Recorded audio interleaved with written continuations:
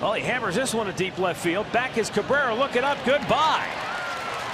Mike Aviles gets the Indians on the board with his 5th home run of the season. And for Mike Aviles, that's 4 hits and 25 at bats lifetime against Chris Sale. Well, he made it count. Put a nice stroke on this one. The ball jumped off his bat to get to the seats. 16th home run given up by Sale.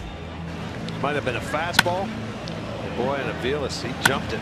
See how short that swing was? No, he pulled his hands in against his body. Yeah, and he got the barrel of the bat out in front. And that was a line drive into the seats. So the Indians with 1 hitter on the board.